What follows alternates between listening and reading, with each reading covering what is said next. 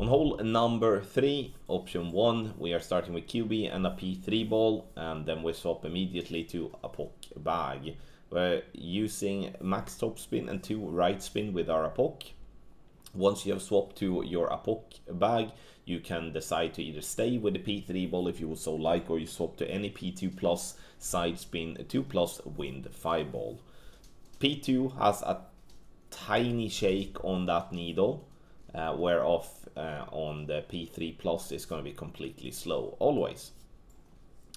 Perfect ball rolls down, and we're looking to be somewhere between 385 and 392 yards. What you need to have in mind as well is that for those that do play with Apocalypse level 7, need to push up 0.2 rings of the adjustment, just because you have slightly lesser topspin. When it comes to extra mile and 9 users, you're gonna do it slightly different. All will be listed in an info box on the slide.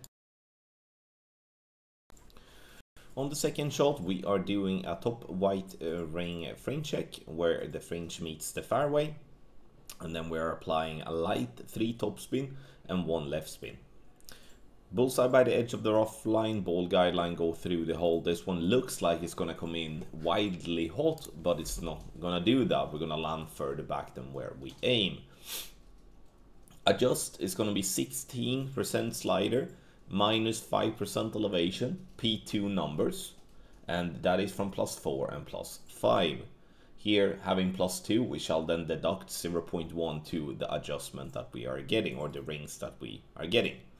This is the, kind of blue angle-ish, which, we could have gone 1 right spin here, to be fair. I went 2.